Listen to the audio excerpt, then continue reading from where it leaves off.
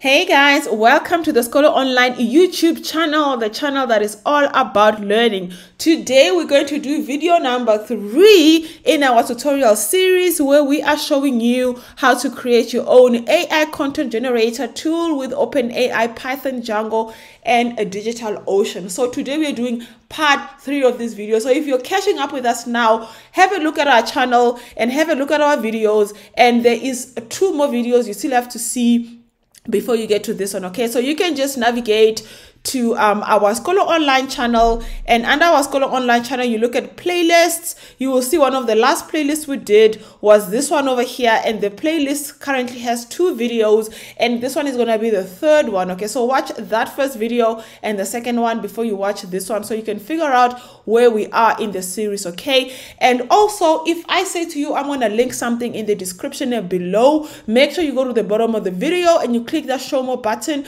and you're going to find all the links that I will link below. And I will also have our video timestamps because our videos tend to be quite long, so I will try and put timestamps as much as possible to different parts of what I'm teaching, so you can just use those timestamps to jump ahead to a certain part of the video.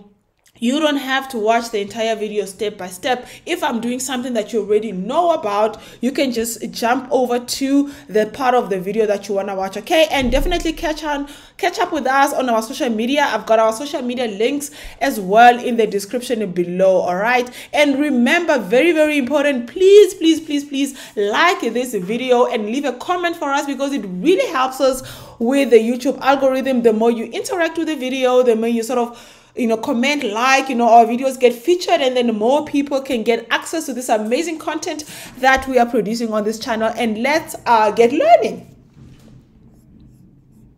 So we've got this link, I will put in the description below, but we've got this note that we're keeping, and every time we do something, we're going to take it off the note so we can see what we still have to do and what is still coming and what we've already done.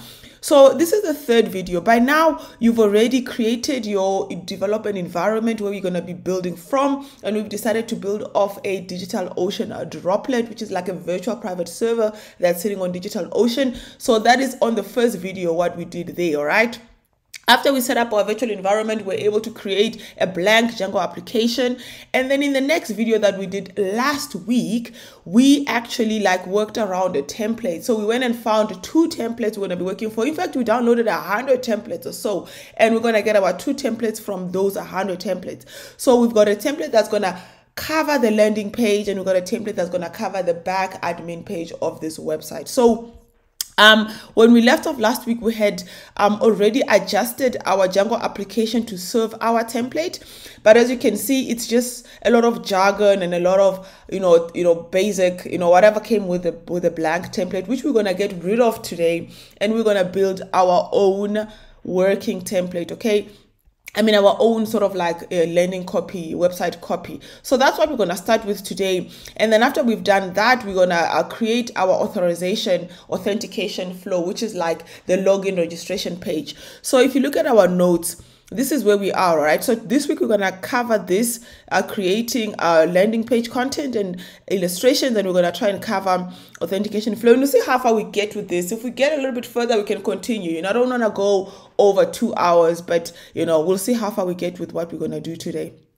Again, as a reminder, these videos are long, and I'm trying to cover everything step by step to cover everybody from starters, beginners, so that they don't miss anything, all the way to people who know a little bit about Django. So there might be some sections that I go through and you think, oh, I know this or I've done that, and this is a bit boring, right? So feel free to jump over and skip over, because I will put in the description below timestamps of all the sections in the video, right? So you don't have to watch if you feel like I'm going a little bit too slow or I'm over explaining certain things. Just skip the video and get to the part that you want to watch, and so forth. All right, so this is now where we're going to start off. So the first thing is we're going to create content for our website. There's many ways you can do this. If you in a big company, you could get a content writer to do it for you. But remember, this is what we're doing. We're building an AI content writer. So we're going to use it, use this engine to actually help get some content for our website. So I've opened the playground. If you want to know how to get here, I will put this link in the description below. But if you want to get here by yourself, you just go to openai.com. This is the engine that we're going to be using. So let's test it out a little bit and see what it can produce for us. So go over there, go to API, and when you go to API, you can click get started to create your own account, or you can log in if you already have an account. So I've already logged in. And once you log in, then you're going to look for playground. Okay, it's going to be a link at the top over there once you've logged in, and then you just click on it and it takes you to the playground. Otherwise, I will also link it in the description below, but you will need to have logged in and created an account. And when you get started with OpenAI, for I think the first month or so, you get up to like $18 worth of credit for free, which is a lot. Okay, so OpenAI is not free. You have to pay for the AI calls, but I'm telling you, it's really cheap and quite affordable, and you can afford to pay for this and then resell whatever the services you're going to produce to somebody else who's going to pay a little bit more, right? So let's go. So what we're going to do here is we want to create landing page copy. All right. So I'm going to say create an impact, and create a powerful landing page, create a powerful landing page copy for the following product. Okay, let's see what it will do. Okay, so the product that we want to do is website. For the following website, let's say for the following website, and the website name is Karabo AI. All right, then I'm gonna say the description is Karabo AI is an online AI content generator website. Okay. So let's try that, and let's make this a little bit more. Let's give it like 500. Let's take the temperature down to up to 0.8. Let's give it a little bit more credit, and then let's submit that.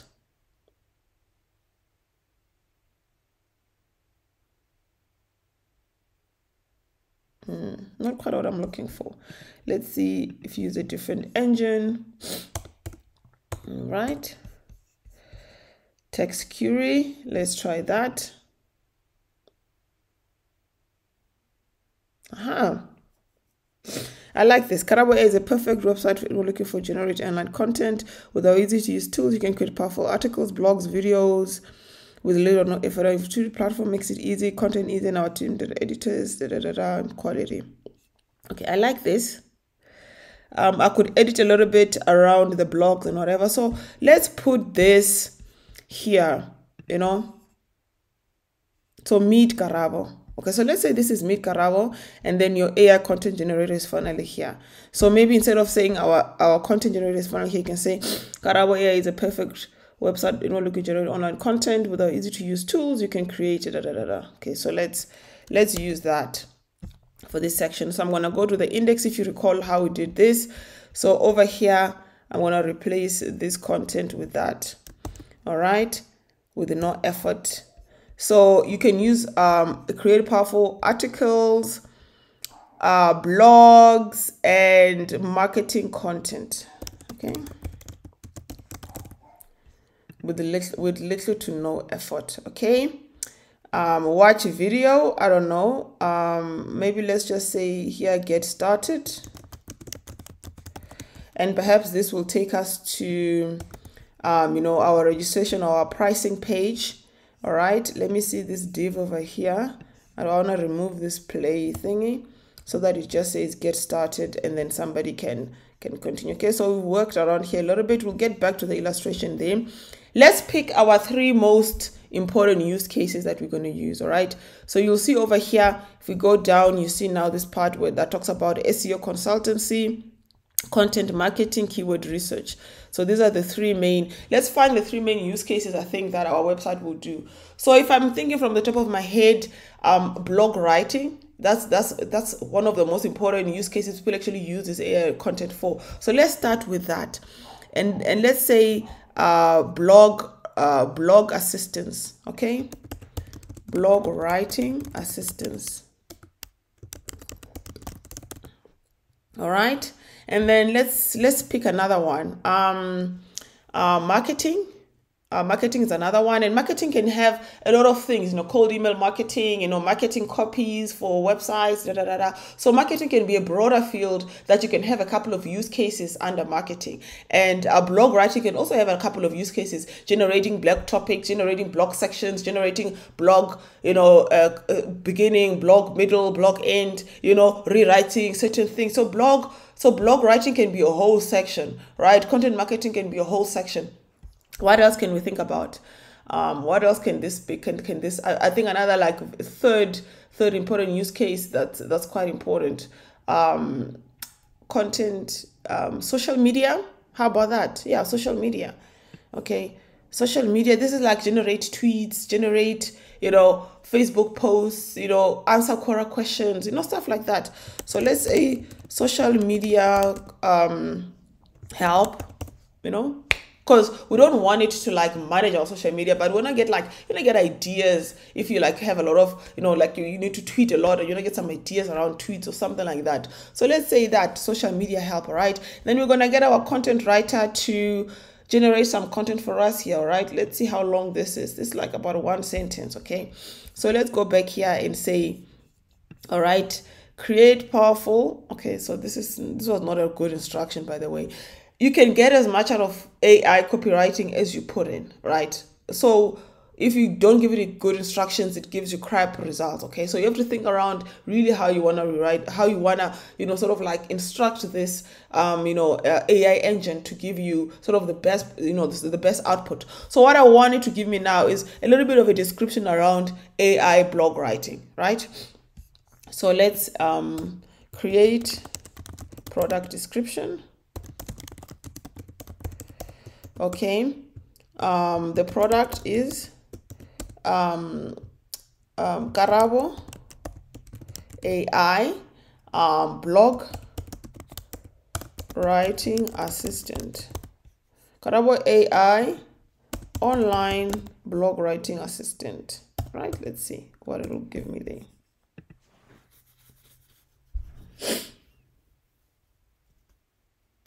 Okay. So let me not use Karabo. Let's just say blog writing assistant, AI powered blog writing assistant. Okay.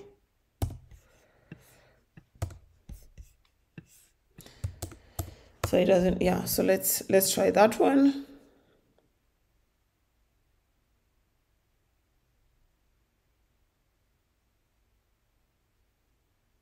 There you go. This is really great, but I think I need a shorter. If I look over here, I need a shorter sentence. This is quite long, right? So how do we can actually do something else, right? We can create, I'm gonna open a new window so that I don't close that one, right? And then I'm going to say, in this specific window, I'm gonna take what was given to me here, because this is quite a bit long. Right, and then I'm gonna say summarize. Summarize the following paragraph. Okay, and it starts there and it ends there. Right, let's see. It's not really summarizing much. The paragraph is about a long. No. The assistant helps. Okay, no, this is not what I want. Rewrite the following paragraph in one sentence. Okay, let's try that. Rewrite the following paragraph in one sentence. Let's test the powers and the limits of this AI writer. But let's use a different engine. Perhaps we'll get better results. Okay, I just want to really make this short as possible. There you go. It took out a lot of what I wanted to say, but it's better because I really wanted a shorter version of this. Okay, so we're going to remove the blog writing assistant, and we're going to paste this. Okay, AI powered blog writing assistant automatically generates blog posts based on your specific needs, so you can write more without taking up extra time. Okay, perfection. So let's do the same thing here for the next part. Is the AI blog writing assistant. The next part is marketing content. Let me say AI marketing content creation. Right? AI marketing content creation.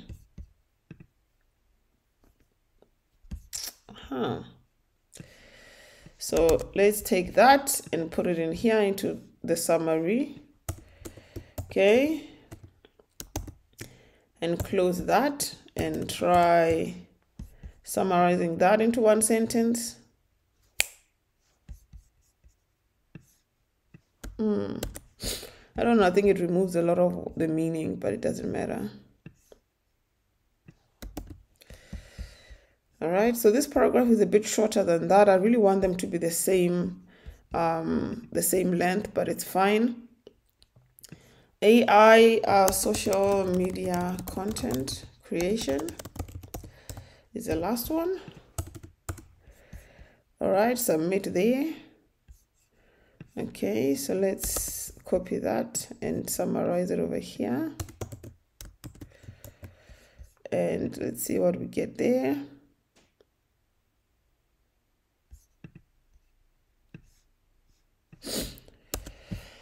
All right, so the content marketing is there, and then the social media stuff is there, right?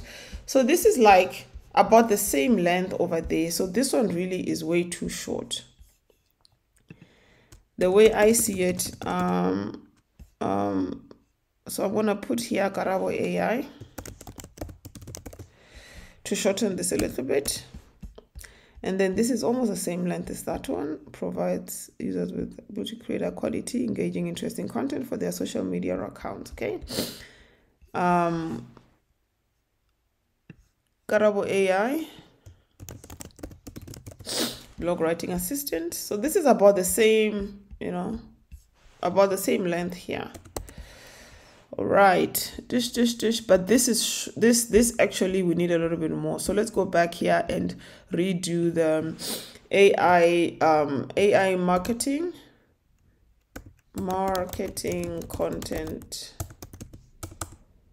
content creation assistant. Okay, let's try this again, because I think I need a sentence that's a bit longer than that. So let's take that, paste it in here, submit that. Yeah. So what you can always do is, if you don't get the results you want, try it again. Because what I really want is this to be about similar lengths. Okay, so this and this is about the same length, and this is a bit shorter. The reason why I want it to be pretty much a similar length, if you look at your website, so this comes from years and years of experience. You can see this is about 3 lines. If this ends up being longer, this button will be a little bit too low, so that's already what I'm thinking ahead. So automatically generates. So how can we make this? Let me remove automatically. There you go. Then it's about the same length for both. All right, so let me show you what I'm talking about. So let's save this and let's push it to our server. Okay, save the content. All right.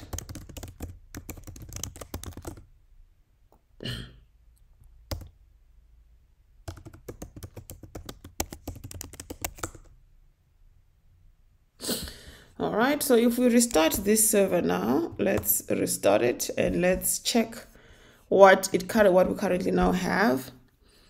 There you go, you see.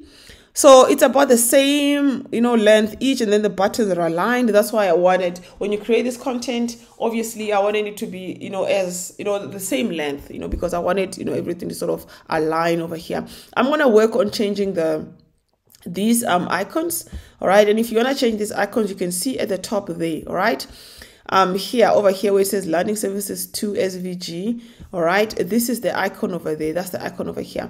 So we can go and search for our own icons, and then we can change these icons and put the icons that we like. Obviously, we don't want an icon that says SEO. That's the first thing.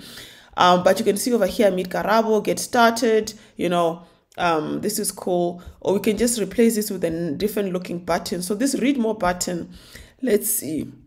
All right, so this services.html over here, because there is no services.html, let's replace all of that. We'll add the links later, okay?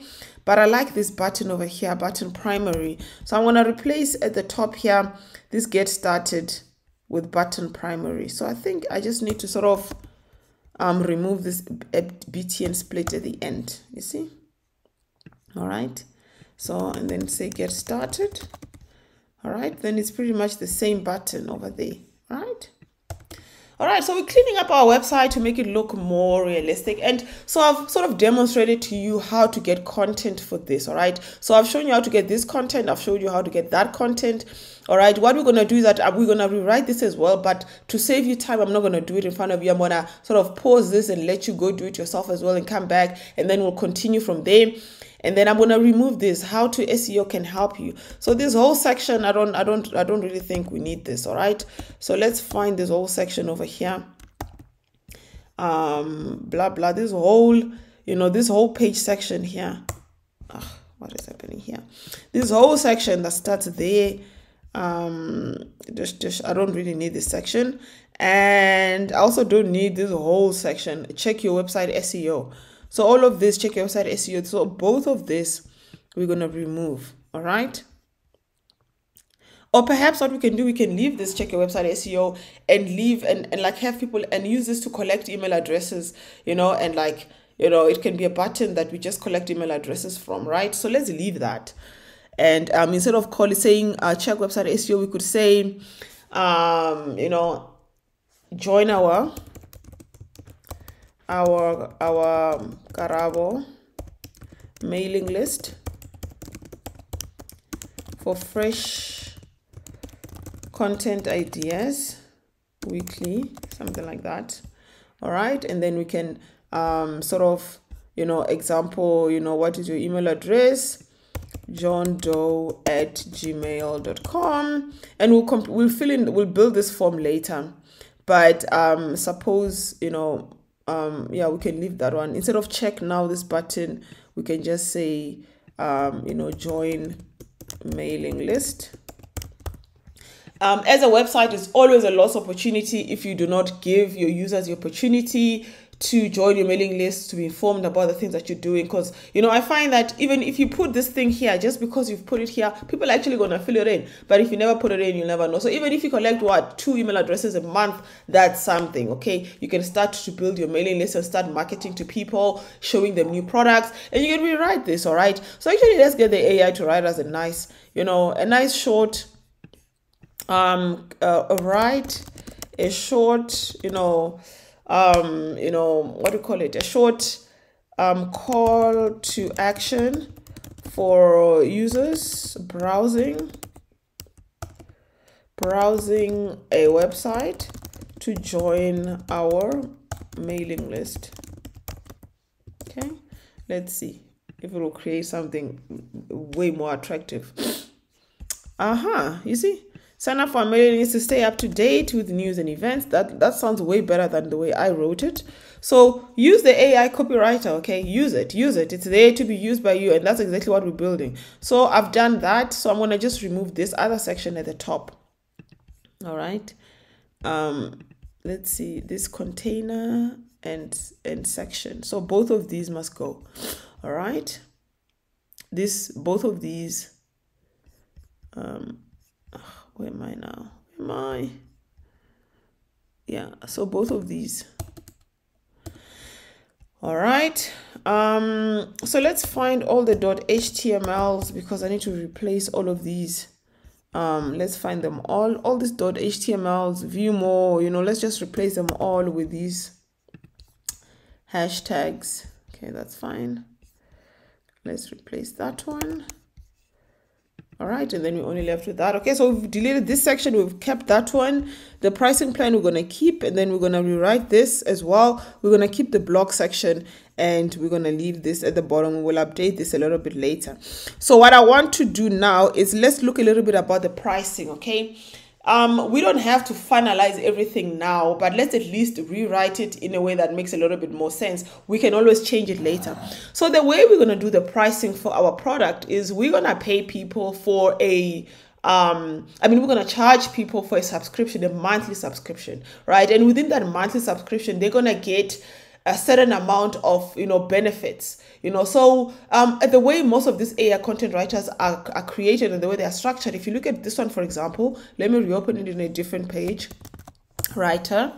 Okay, if you look at Writer, for example, and you look at their pricing page, a lot of their pricing is based on characters that you get, so they've got a free plan, and then they've got some plans you pay for, and then they're charging $9 a month and up to $29 a month for the unlimited plan, where you get unlimited characters. And trust me, even if you give people unlimited characters, people don't actually use unlimited characters. So this is a good way to make money. $29 a month is quite a bit, and you're never gonna use all of this credits with OpenAI anyway, right?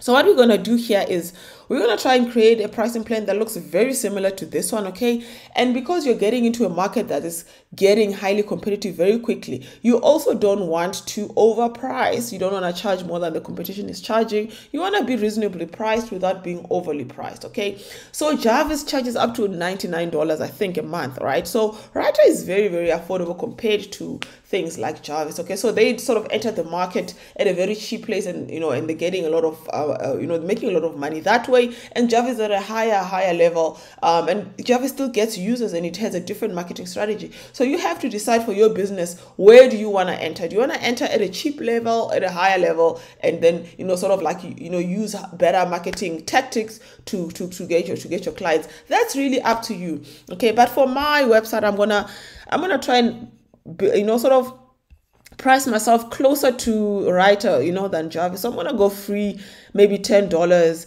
and and I'm gonna keep this maybe also at $29. All right. So I'm gonna try and maybe do the same. So let's go over here and say, where's our website now? I'm gonna keep this the free version. All right. So let's find where this is on our content. All right. Let's find where this is. Choose the right plan for you.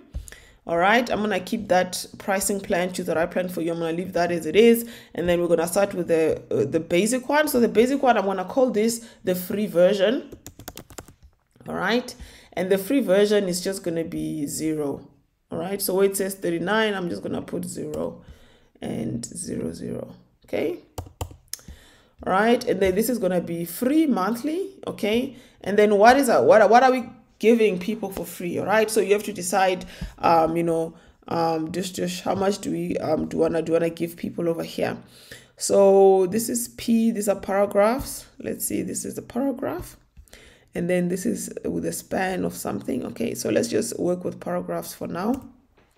All right, so the first thing I'm gonna say is Jarvis is giving like 5,000 words for free. All right, but I'm gonna be less, I'm gonna be more stingier than them. Okay, so I'm gonna be like 3,000 words, 3,000 characters, okay, per month. All right, so maybe that's where the suffix will come in. All right, 3,000 characters, 3,000 characters per month.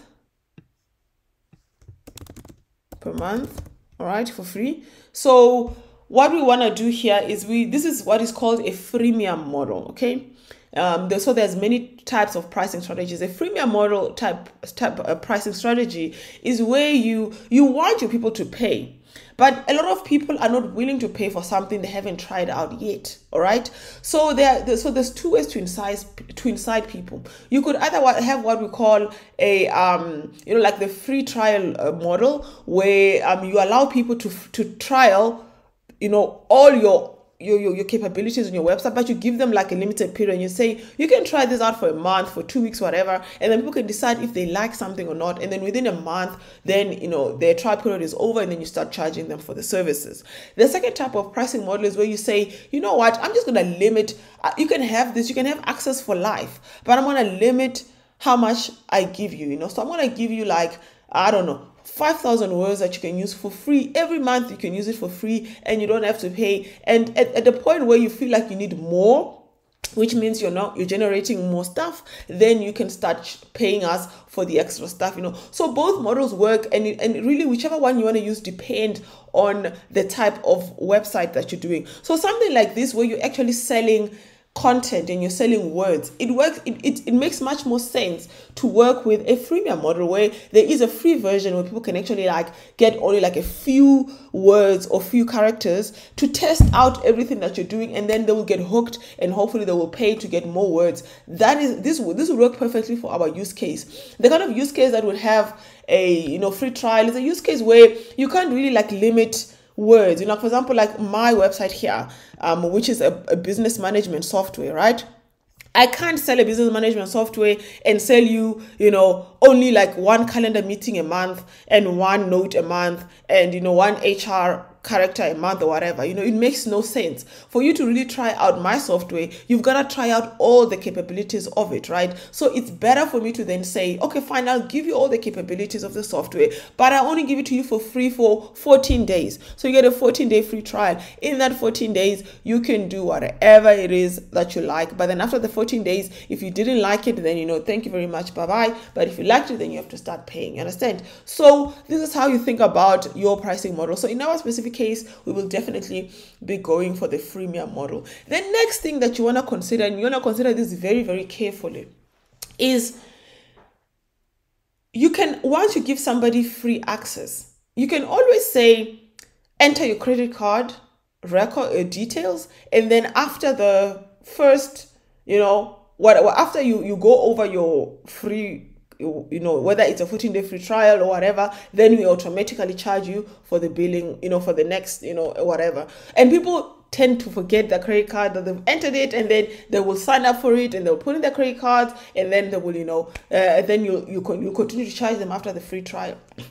That's a bit risky because some people will just not try out your product that way, because people are very wary about putting in their credit card details. So you need to use that with a bit of care, right? And it works better for models which have a free trial, where you can like give a free trial and you can say everything's available for free, but for 1 month, and then but for you to sign up for the free trial, you have to give up a credit card. But don't worry, we're not going to charge you for it. We're not going to charge you. We are going to charge you only after the 1 month, and you can cancel anytime. You tell them that, but they're going to forget, and then after a month you start charging them. All right. So those are the kind of things you can consider at this stage, but it's a risky one, and I would only use that credit card prompt people to do that if I know that I'm selling a product that's number one, unique. That number two, I know people will want it bad enough that they will enter the credit card records. If you're selling something like this, which has so much competition, there are so many AI copywriting tools popping up out there that if you put a credit card requirement at the beginning, probably no one is going to sign up for your service. So I'm going to scrap that. I will not require people to enter their credit card details. I will just, allow them to sign up for free in this sense, and then take it from there. All right. So under subscribe here, where it says subscribe, I'm going to actually let's leave it as subscribe. Start for free. Okay, start for free, and then the other ones will be subscribe. All right. So this is 3,000 characters. All right. What else you want to put in here? I'm copying a little bit from what Writer has in there, but I'm going to say, all use cases are available for this, so you can use any use case that you want, but you're limited to the 3,000 characters a month. You can say, 30 plus languages. So you can create content in like different languages. You can create content in all voice tones. All right. And then what else do you want to do? Okay, so let's just do it that way, right? So I'm going to copy the same thing here, and I'm going to paste it on the standard one. But the standard one, I think I'm going to charge let's charge $9.99. Let's charge exactly what writer is charging.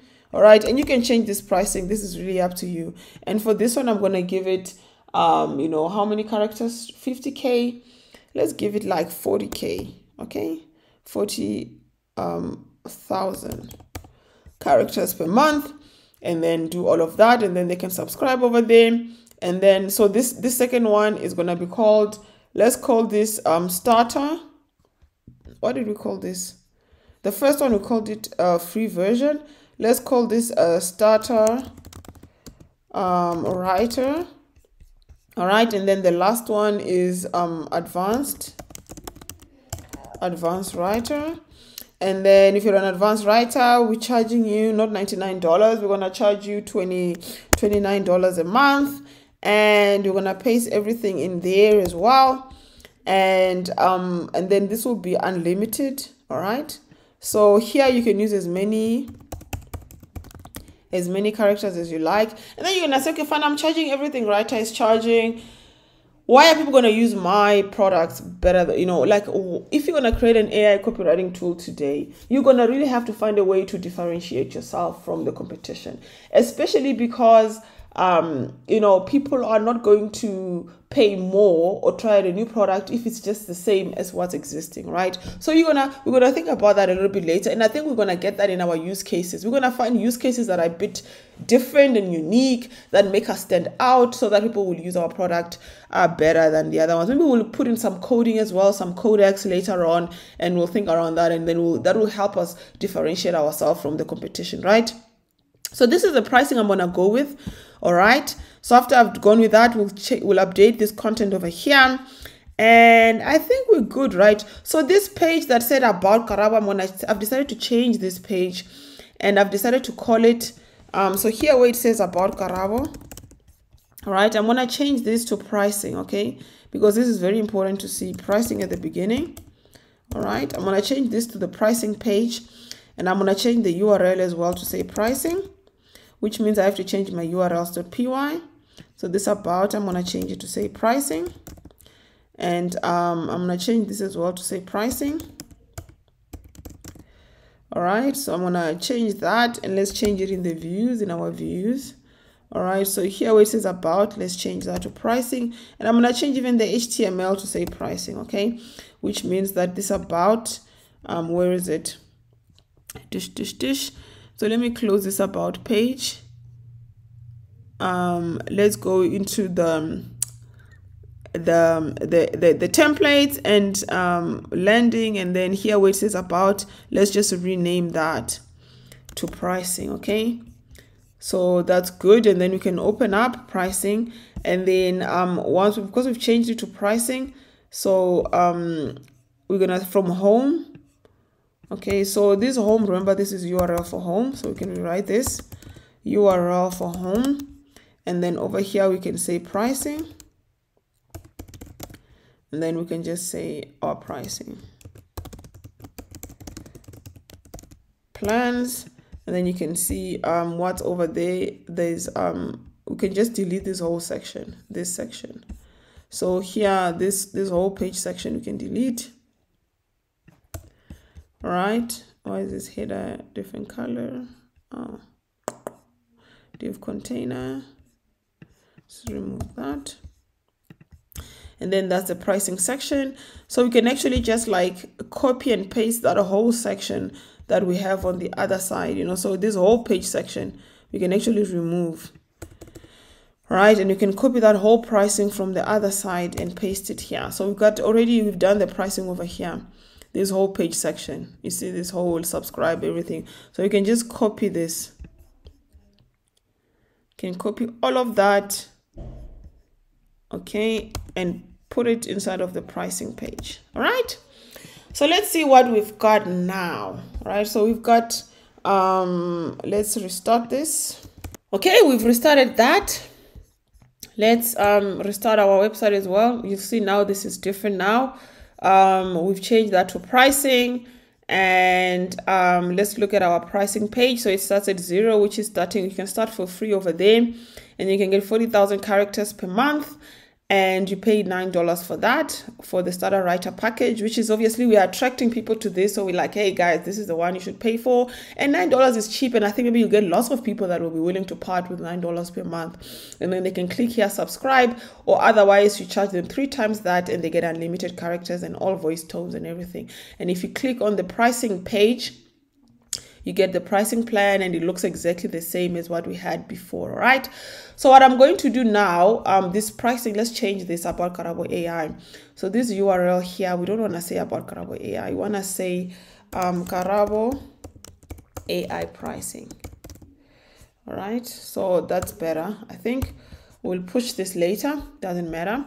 So what I want to show you now, right, is these illustrations, right? Because I know we still have to fix this content, but I'm going to let you do it in your own time. Okay, so let's fix these illustrations to make them look better. And for that, I'm going to use a product which I've told you about before on this channel. And if you're going to be a serious web developer, you're going to have to part with $14 a month and get yourself an Envato Elements account. Okay, so just Google Envato Elements, and Envato Elements is like an online sort of repository website that has a lot of website content that you're going to use. It has everything from website templates, all right? So even like the kind of templates that we used to build this, you could have gotten it from Envato Elements if you had the Envato Elements account. And we managed to escape paying for all of that. But when it comes to illustrations and pictures and all of that, unfortunately there's no one else that provides it cheaper. And I like to use Envato because then you still have all these other things. You got photos, fonts, web templates, WordPress templates, video templates, stock video, graphics, you got all sorts of things, but we are going to be using it for graphics specifically. So click on, if you don't have an account, just go over there and create an account. They charge like $14 per month or something like that. It's a very, very affordable thing. And if you're going to be doing web development, well, you're going to need something like this. Or else, if you don't want to pay for this, you could search for free illustrations, because we're going to be using illustrations. All right, illustrations online. All right, so let's do that. And there is a website I use, Undraw. Okay, you can use Undraw and you can like browse through Undraw and you can download some of this. What I like about this as well is that you can use your color. So let's say we've picked our color to be this, and you can like get what this color is, and then you can like change this color to match that exactly. You can even put a hex color there. If you don't know what this color is exactly, there are many ways to find what this color is exactly. You can download one of those. Get started there. That's a big T. Let me fix that. You can get like a browser extension that you can use to pick a color from a page, and you can get the exact hex color for this, and then you can put it in there, and then you can browse through the illustrations. But these are very boring illustrations and everybody's using them, okay? And I'm not going to use that. But I'm just, in case you wanted a free illustration and you don't want to pay for Envato Elements, you can come over here and you can browse through illustrations here. But I'm going to pay for Envato Elements because I want killer illustrations. This is a website that I want to stand out from the competition. Okay, so I'm going to search over here for, I want specifically 3D illustrations. All right, 3D marketing illustrations. 3D marketing in graphics. Yeah, let's do that. And I want stuff like this. Oh, I love that. I love that. I love that. All right, let's see. So we are an AI content generator, right? 3D, let's try and see 3D AI, artificial intelligence. Let's see what we get with that. Okay, you don't get a lot of 3D AI, but you do get a lot of 3D marketing. Okay, because I'm looking for this type of illustrations, this marketing stuff, these nice things. So let me click on that one over there and see what you see. That I want illustrations like this, because I want it to be like the theme of my website. Or I said, let's see if there's anything similar. So when you look at your website here, you'll see I need an illustration for this part. I need another one for here. I need another one for there, and so that's 3, right? And then there was one on the pricing page which I don't need. I've gotten rid of. So on my home page, I actually need 1, 2, I need 3. So at the very least, I need 3 illustrations that look similar, or at least of a similar design that will blend in together. All right. So if I decide to work with something like this, I should be able to find 3 similar ones like that to work with, to continue with. I like this for the home page. All right, for the landing one, to use. But one of the things with landing pages is you might want to, over here, when you come there, to put in like a screenshot of your actual website, but for now, I think I'll work with this, and then later on, once we've built the admin and we've got some screenshots, I can come back and maybe like replace it with a screenshot. Okay. And also, before you do anything, just double check the type of file that it is. You want something that has a PNG in here. All right, this doesn't have PNG, but I'm going to download it anyway because I like it, and I'm going to find a way to use it. So I'm going to call this Karabo. Okay, I do have Karabo AI in there, so I'm going to download this for Karabo. Let's go back and look at other ones, because at this stage, you want to find something that is like PNG that you can work with. All right, so let's look at that. This is nice, actually. Let's look at that 3D illustration. That looks really cool. And what I like about that is that they do have similar illustrations to it, So if you downloaded this, you could see like these similar ones, you see. And this looks like a marketing, AI content builder, doesn't it though? So let's open this one. Realistic web page dashboard. Let's look at that. This looks really nice. I like this with the pink. Of course, you would take out, and I like okay, it's also AI, EPS. All right. All right. So I need 3 illustrations. So I'll use this one. I'll use that one, the second one. Let's find the third one. Yeah, let's take this one. All right. And this one, you can also get it in AI. Okay, perfection. So I've got this illustration there. I've got that illustration there, and I've got this one. All right, so let's download them. So let's start with that one, Karabo AI. All right, so let's busy downloading in a zip file. Let's download that as well. And by the way, this only works if you have an Envato subscription. So if you don't have, you might be skipping this section and maybe work with something like Andro, but it will work exactly the same. So if you decided, okay, you don't want to pay for Envato and you want to work with something like Andro, I mean, you could like click, first of all, change the colors to suit the colors you want. So you can change this color here. Let's say you change it to like red or something. You will see all the illustrations change color. And then you can even search, but you can just like scroll down because it will keep scrolling until you find something you really like. Okay, so let's say you came across, I don't know, you came across, and I've used Andro before, these illustrations are not so bad if you find the right one, right? So let's say you came across that, for example, you said you want to use this. You can just download the SVG, or you can download PNG. SVG works better, because it resizes and reduces, so you get the smallest version for your site, which loads quickly and whatever. So you can just say download SVG, and it's free to download, and you can just download, and then you upload it in your images, and then you replace the image with that. Okay, so I'm going to show you now how to do that with this one, and then you would do the exact same thing with the Andro one if you decided not to pay for this. Okay. So I've downloaded all the 3 things. I'm going to go into my download folder, and then I'm going to open my download folder there. And then I'm going to, let me open the first one. All right. And so if you have decided to go the Envato Elements route, okay, so if you've decided to go and get the subscription and like take my advice to the team, you'll see a lot of the formats of the documents are in like, editable graphic format, okay, which means you can't just edit this file in any software that you want. Okay, so let's see what's available inside the thing once we open it up. You'll see they've got, and they show you the files they've got a JPG, an EPS, and a PDF, all right? So if you opened up the JPG, all right, you could technically use this as it is. You see how it is? Like you could just like, you know, resize this and use this as a JPG, which would work fine. Because if you looked at your website there, let's have a look at our site there. You could basically just use it as you want, as you like, as it is there. So I'll just show you how you would do that. All right. So I like to okay, let's open it up as JPG. Let's look at the size. So every time you upload an image online, okay, there's a lot to remember, guys. There's a lot. This is why you might want to just hire someone to do this kind of things for you.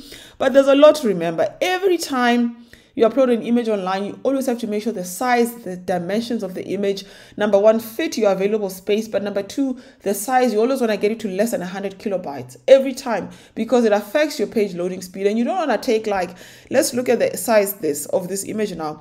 This image is 1.3 megabytes in size. You don't want to put a 1.3 megabyte image on your website.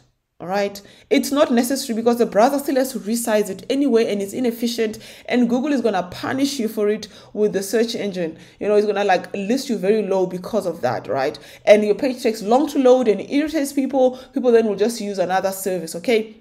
So you want to get this 1.3 megabytes to less than 100 kilobytes.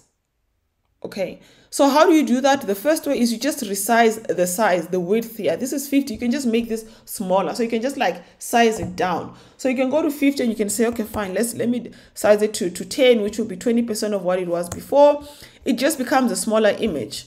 All right. And then you can have a look at it again.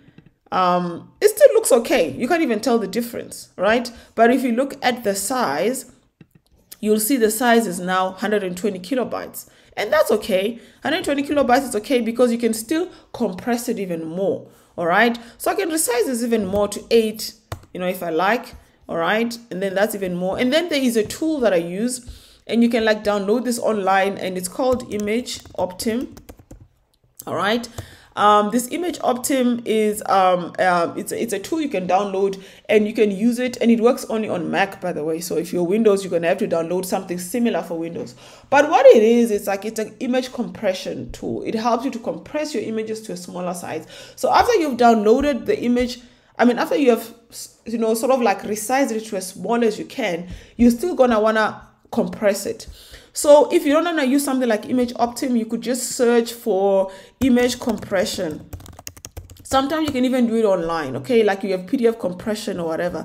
Image compressor, there it is. You can go over here and you can drop your file over here, and it will compress it for you. All right. So you can upload a file, and you can upload that file. All right. Or you can, you can drag it, so you can go over here and put this there. All right, and then you can use that to drag this image over there, right? And then it's gonna compress it to a half of its size. All right, and you can see and then you can download it again. So after you've downloaded it again, now if you go and you open it inside of your download folder, and you put it inside of your desktop, for example, you will see that the image size is even smaller.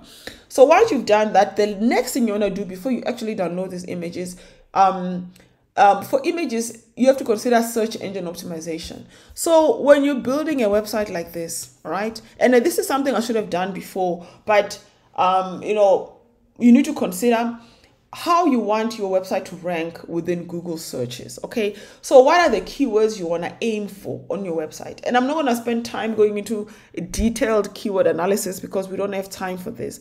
But if I have to summarize this in a very simplistic manner, so that you don't just ignore it and you just don't do it. You have to at least try, even if you don't do it well. Later on, after you build your site, you can still go and hire somebody to help you do proper keyword research. But you have to at least think about what kind of keywords you want to work with, because you are building content. What must the content attract? So what we want here is definitely an AI copywriter or an AI content generator.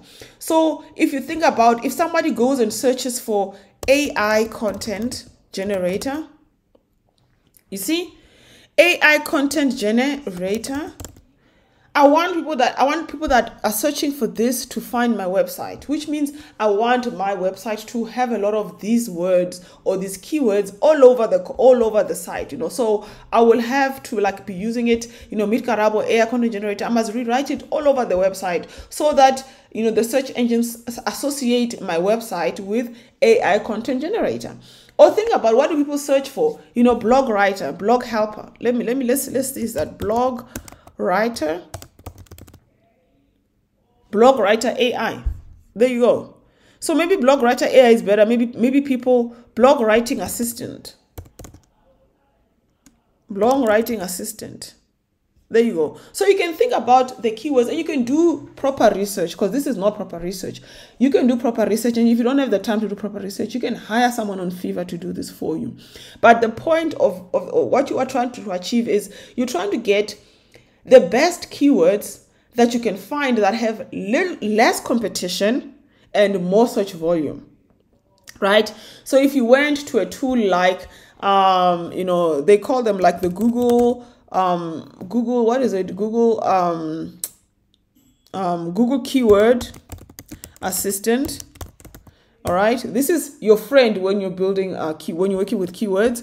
You can look for Google Keyword Assistant, Google Keyword Planner. There it is. All right.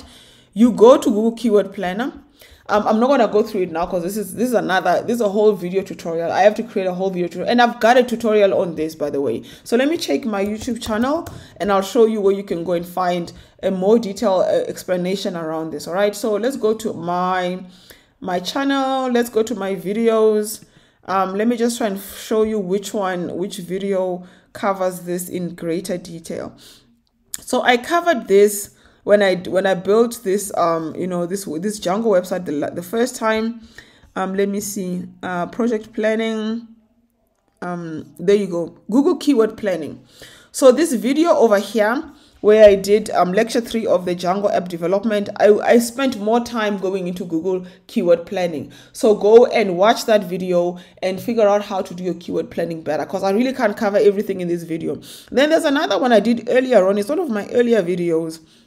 I think I was doing e-commerce at the time, and I did a whole video on how to optimize a whole e-commerce product page for for SEO.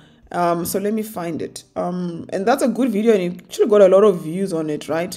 So and if you just focus on the SEO, yes, there you go, WooCommerce e-commerce SEO product description. So I spent the whole video just explaining how you would do SEO optimization in a WordPress website. And if you can figure out how to do that, and you can figure out then how to do this SEO keyword planning over here, you can figure out how to do it for this kind of website. And you must always go through this exercise every website that you build.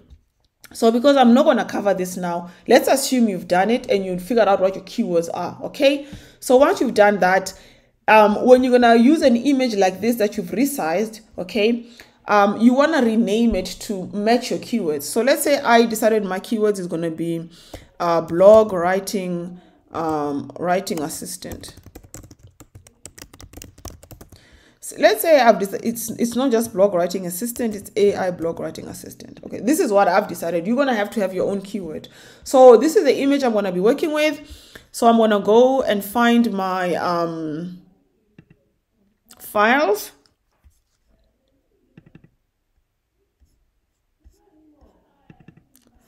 And I'm going to find Karabo, and then I'm going to find my static folder, and then I'm going to find the landing static folder, and then I'm going to go into the images. Okay, so it's landing, and then inside landing there's IMG. All right, and then after IMG it's this, I'm going to open that IMG in there. All right, and then I'm going to put this image in there. Okay, and then it's this image.jpg. okay. So once you've done that, you go back to your website, and then let's see which image we are replacing. Where is our website? It's over here. So it's this image here. So right after Meet Karabo, this is the image I think. So landing IMG, and then I'm going to replace that image at the AI blog writing assistant.jpg. All right. And always use the alt image. Okay. Don't leave it blank. Okay. So you could use the same keyword for it. Okay. So you could say AI blog writing assistant. What the alt image does for you is that it helps the crawler to understand what this image is about, and it also helps your image rank in Google image searches. So if somebody was searching for images and they were searching for a blog writing assistant image, right, this image would rank there, and they might find it there, and it might lead you to your website. So always use the alt text of an image. Okay, so we've got the alt text, we've renamed the image to match our keywords, and you want to do now the same thing for all your images. All right, so I'm going to save this, and then I'm going to push this so we can see what it looks like.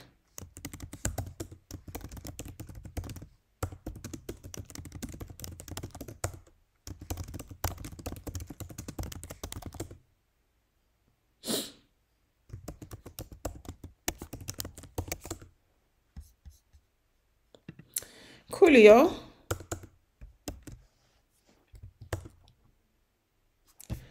All right, so let's refresh this page.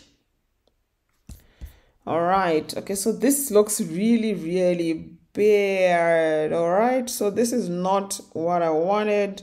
The image is completely out. So I don't know if image fluid takes center. So perhaps it's because of the image is what could be the problem?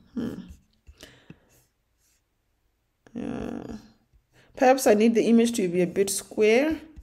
All right, so maybe because it's rectangular and the image that was there before was a bit square. I'm not quite sure what the problem is.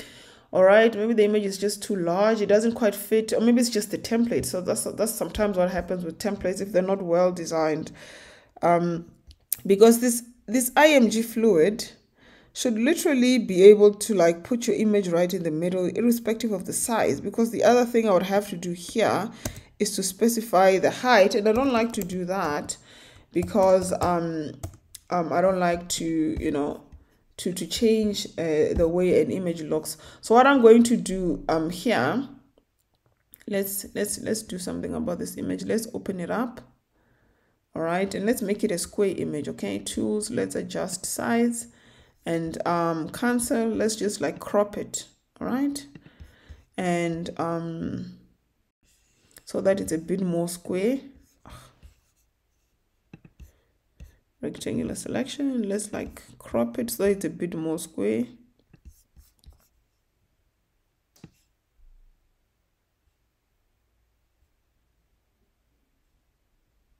All right, let's crop that. All right, and then I'm gonna rename it. Okay, so that's square now. Let me just rename it to a different name.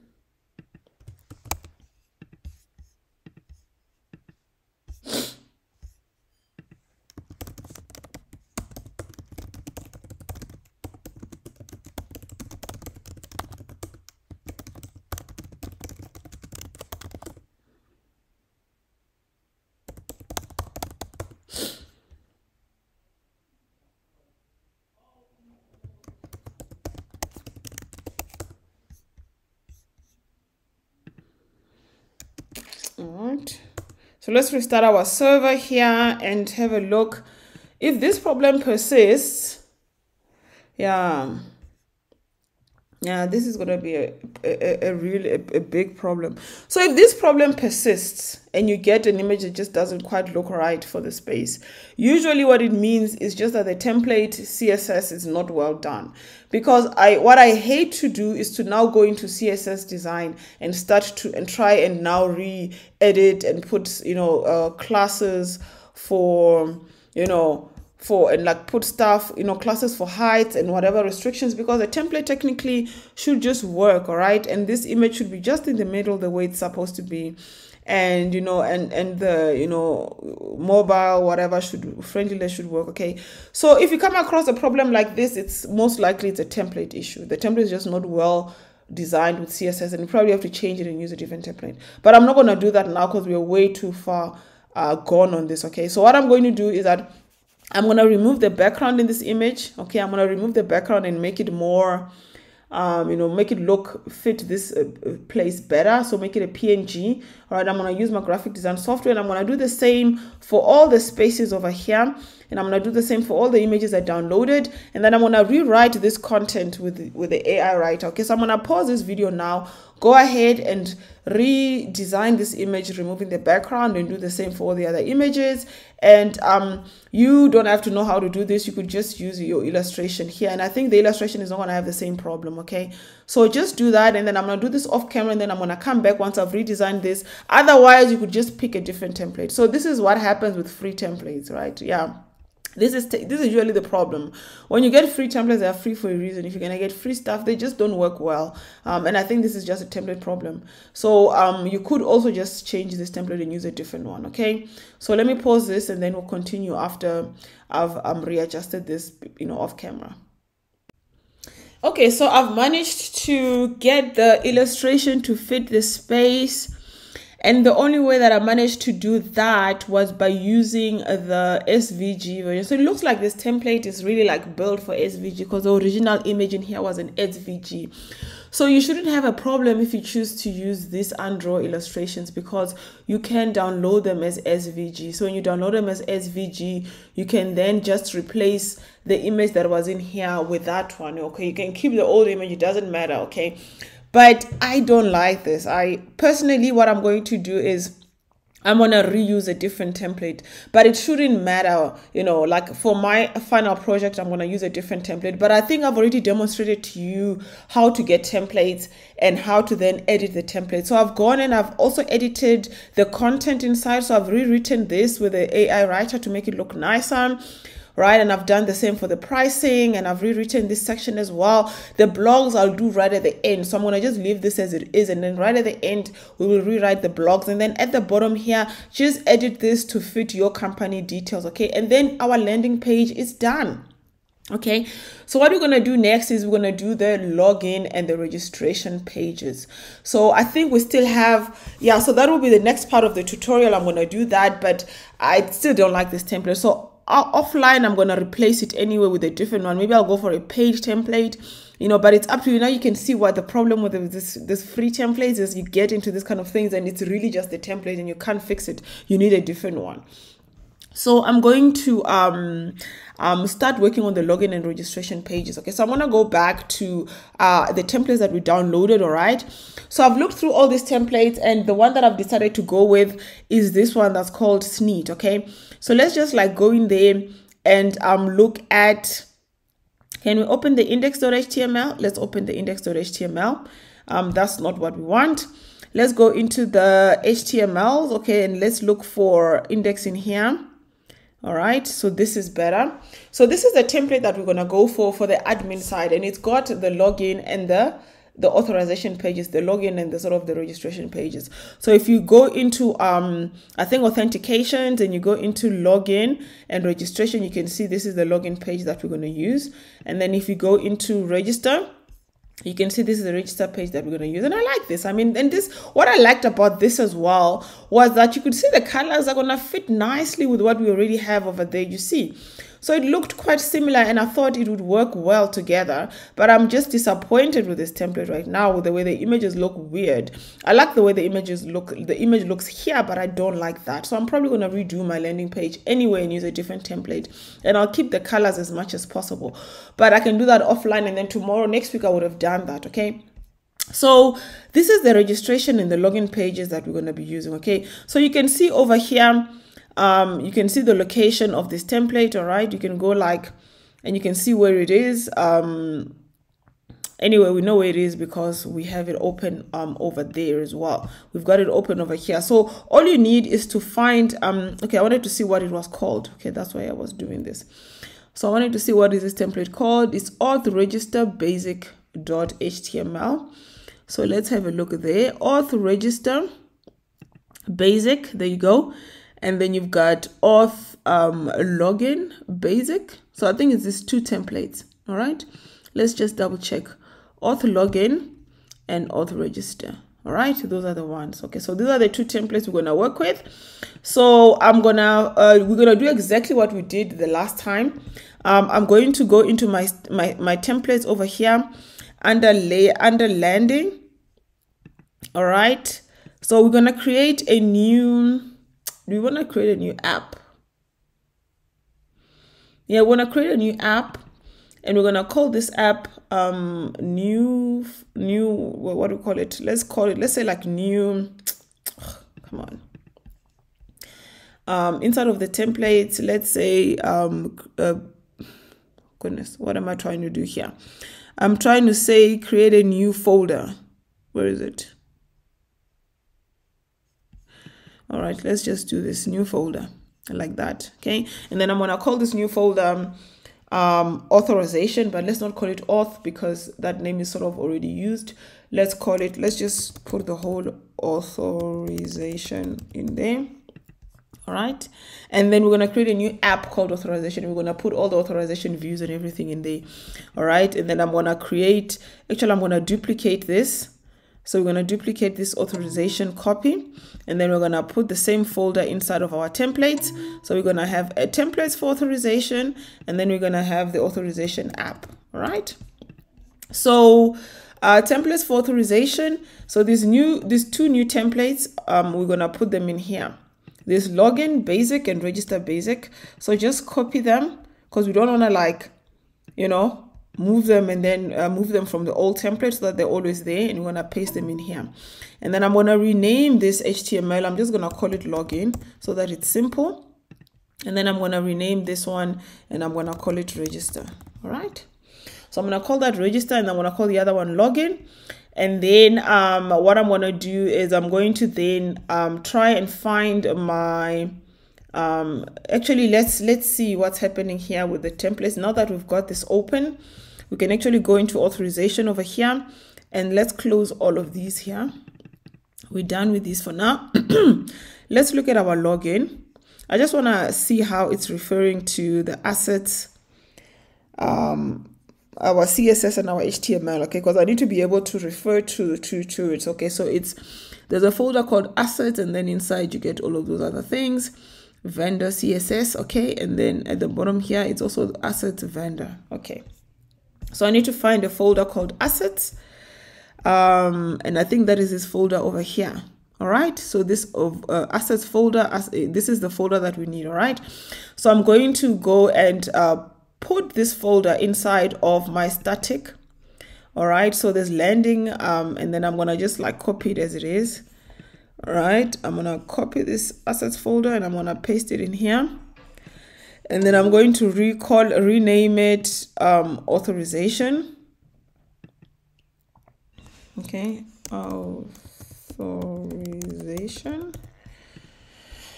All right, let's see, let's just like, yeah, like copy that authorization in there because I just want to make sure that I can all right, perfect. So then what we're going to do now, we're going to redo this template to the Django style. Remember what we did the last time? So basically everywhere it says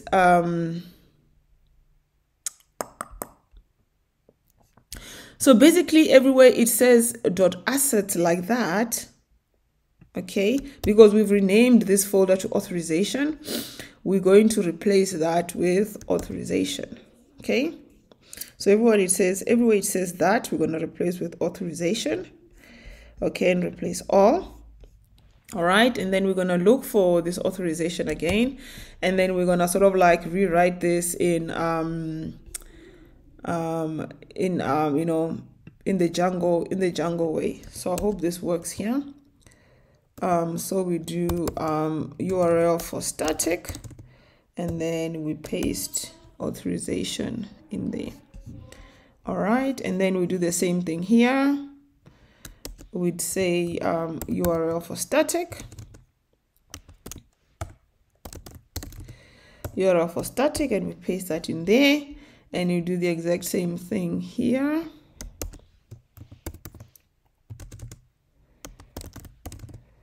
And of course, for us to use this, we need to load static at the top. All right, so we need to say load static. All right, and then where were we? So we've done that there. So we need to just basically do this for all of them. So this is a bit of a manual task. Okay. So once you're done with replacing all of the, finding a way to sort of find the static folder, because we're rewriting this template for static, okay? So we have created a new folder inside of our static folder that is called, so if you go to static there, we've created that folder called authorization, and we've sort of hoid everything in there so we can refer to it that way inside of our template, okay? So that's what we're going to do now. And then once we've done that, what I want to now look at is what this template, so it looks like there's a lot of SVG reference here, hey? This app brand is just done differently. This login page, let's see, it looks like, yeah, it's an SVG. So they've sort of used an SVG for the brand, and so this whole thing, this whole like sort of arrow there is done via SVG over here. And I don't know if I really need that. So let me like go and delete this whole SVG because it's just taking up a lot of space. All right, so let's leave that blank. And then let's leave this, I don't know, let's call this Garabo or whatever, yeah. Let's call that Garabo. And then, so what I wanted to see is please sign into your account to start the adventure, okay? So where's that? Please sign into your account to start the adventure. So this is pretty much the where the registration and the signing in and the whatever starts, okay? So after the logo over here, welcome to SNEET over there. So from there up to the form, all right, and up to the bottom of the form where it says new on the platform, create an account. So all the way up to here, let me see this div. Where does this div start? Okay, no, it starts outside. So up to this paragraph over here, this is the only part that is specific to the login page. Everything else looks the same. So what we can actually do, we can do our layout arrangement and we could create the same layout, and then we can put the registration somewhere else. Okay, let me see this upgrade to Pro button. Let me delete that. Upgrade to Pro. Yeah, I don't like this. We're not going to be upgrading to Pro. Yeah, so we've removed that. So this whole section here is pretty much everything that's got to do with the login page. So what we can do actually is that we can create like a layout page specific for the login and registration. Okay, so let's see how that would look like. That would look like all of this. So I could basically load static, and I could like copy all of this and put it inside. I've created inside of the layout folder a new file called auth.html. So I could paste that in there, all right? And then I could take out just this section that's got to do with the login in the middle over there. And then I could call this block body like we did the last time with the other one. So we could call this block body and say end block, okay? All right, and then we would put this, then we would put that block body in here. All right, block body, and we would say end block. And then we would paste that in here, you see? And then obviously we have to say extends. So we have to like say this one extends. It extends, it's inside of the layout folder. And then it's a file called auth.html, right? So it extends auth.html instead of the layout folder, and then that's auth.html, okay? So you see that works, that looks much better. And then we would only have to sort of worry about,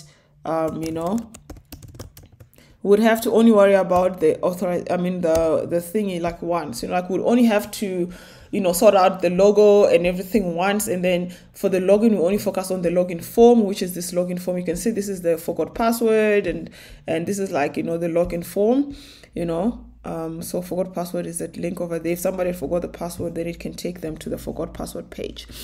And then the registration, if you look at now the register, we can also just focus on, so we don't have to then redo all of this again, right? So we only have to focus on, let's see where this one started. This H4, welcome to SNEET. So if we look at the register page, adventure starts here. So let's search for that under register adventure. All right, let's find that. So this H4 over there, this is also where it starts. You see, so it starts on this H4 and it goes all the way to the end of the paragraph over here. Sign in instead, all right, which is where we ended it the last time as well, with that last paragraph. Okay, so we really only need this section. All right, so we really only need this section, so we can just like sort of cut this out. All right, and then we can like remove everything else, and then the rest of the form will look exactly the same, and then we'll just have like this block body. All right, so we'd have like block body over here, and then block. All right, and block, and then we can paste that registration over there. And then obviously we have to do the same thing here, extend that, and then we need to also load static, by the way. Even though it's loaded on the other one, we still need to load static. I don't know if we need static here, but I load it anyway, so I don't forget to do it. Okay, so we can just basically paste that in there and extend layout, and then we load static. All right, then over here you have now your registration page, which is register, and then you have the login page, which is login. All right, so I haven't even created the Django forms. We'll do the Django form and the form and everything else properly, but let's just make sure as a start that this page is displayed properly inside of our application, that we can actually navigate to the register page and we can navigate to the login page, and that at least they look the way they should look. Okay, so they should look pretty much like this here and there. All right, so what I'm going to do is remember we created a new folder called authorization, and currently this folder is empty. All right, so basically we're creating a new app. So there are two ways to create an app. You can create an app with a Django, assistant, Django admin, and create a new app, or you can like literally do it manually, because all it does is create the app folders and and all of that. So you can actually like look at an existing app like this one over here.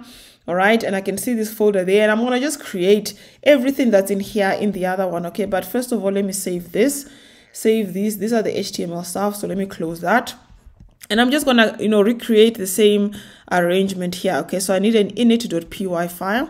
So let me just like I'm not duplicating, actually just want to copy that, and then I'm gonna, inside of authorization, we need to create this file. Even though it's empty, this is the one that tells Python that this is a package. And then we need the admin. All right, there's nothing in here, but we're gonna just do the same thing, admin.py.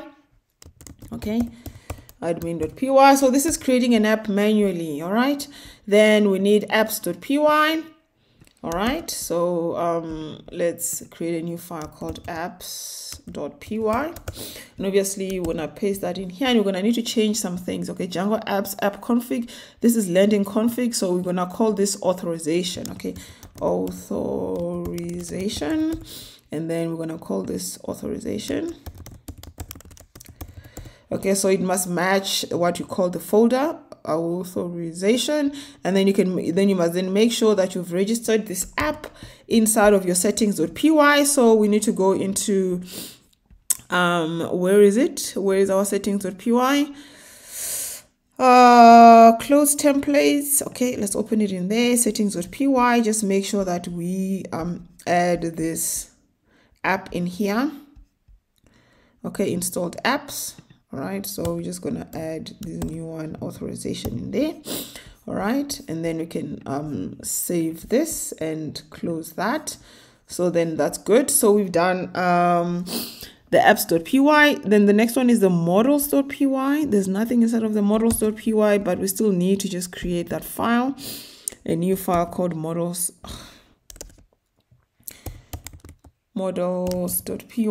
and then paste that in there. All right, and then tests.py, there's nothing in there, but let's just also do the same thing and create the new file that is called tests.py. All right, and then what else is there? urls.py.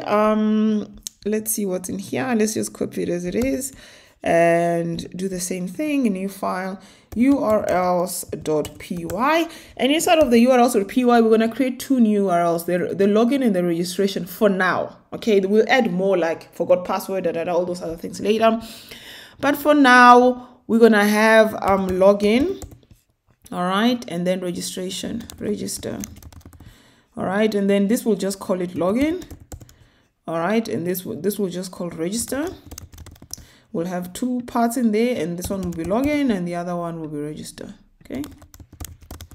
Okay, and then once we've done this, we need to register this inside of the main urls.py file so that Django knows that there is another urls.py file inside of the authorization class. So we need to go back into Garabo here and go into the URLs, and then we need to register a new, like we had landings.urls in here to extend to include this inside of the main URLs file. We need to include also the authorization URLs so that it knows that there's another URLs file in there. All right, and we could just call it, we could just say maybe auth to be simple, which means that all of the URLs that are inside of the authorization .url folder, the urls.py file inside of the authorization app will start with the auth sort of prefix. They will start with auth and then whatever it is we called it. So to navigate to the login page, we will start with auth and then we will go login, and then it will be auth/login, auth/register. So all the apps will start with that, and then we can just refer to the right authorization.urls. That's all we have to do in there, and then we can save that, and then we can close that in there. And then let's see what else, what other file do we need in here. We've done the URLs and then the views. All right, so I'm going to copy this as well, and then we're going to just go in there and we're going to create a new file that we will call views.py, and then we will paste that in there. All right, so now we've got all the files in here.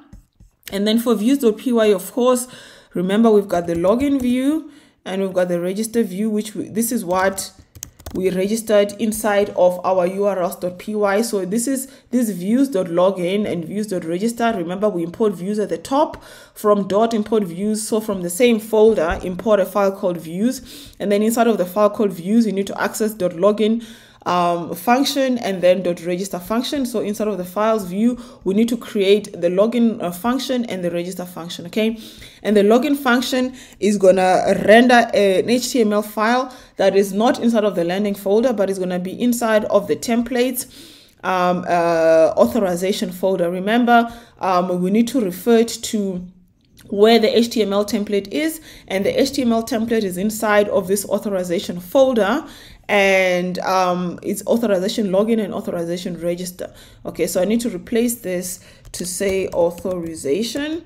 Okay, and for the login one, it needs to display the authorization login, and then for the other one, authorization, it needs to display the authorization register page. Okay, so technically now if I go to this URL root that is going to be auth.login, I should be able to invoke this function, and then it should render this template that is inside authorization login template, which is the template we just created now. And then this template should display properly based on the layout that we've built, so we can just like test and check that this works fine. All right, but we will sort out all the other things later. All right, so let's just at least save this and make sure that at least our templates display without an issue. All right.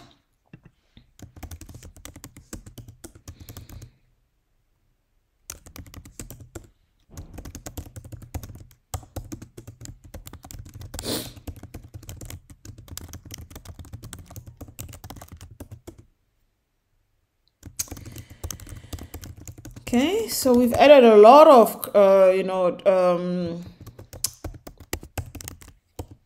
we've added a lot of static folders. That's why you see all of this, you know, static authorization, everything that we added in there. That's why it's taking a bit of time. So it has to push all of that, add all of that into Git. And let's then run our, and there's no errors, which means at least there's no, like, you know, glaring errors in here. And I'm gonna, before I close this, just restart this. So nothing should have changed over here. You should still only be seeing the landing page when you wanna you know, go to the landing page. But what we wanna be able to check is that if you now navigate to auth login, all right, you will find the login page. Okay, so auth login is not found. So what could be the problem here?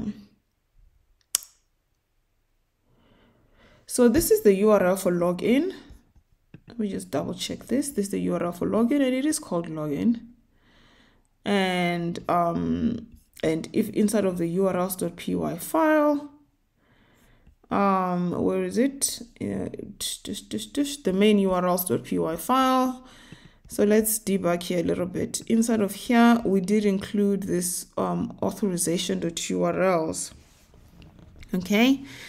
And technically it should find that URL. So maybe I'm probably typing it wrong or something. So let me try something else. So let's go into our templates and look at let's go into our templates and in the index. All right, and then let me just like go back and go into this register button. Okay, so this register button, let's just where is it? It will be inside of the layer of the landing, isn't it? The register button, which is this one. So let's try and navigate from the button and try and see if maybe we did something wrong with the URLs. So let's try and just do a URL for register, because that should be there. Okay, we should have a URL for register. Okay, let's try that one.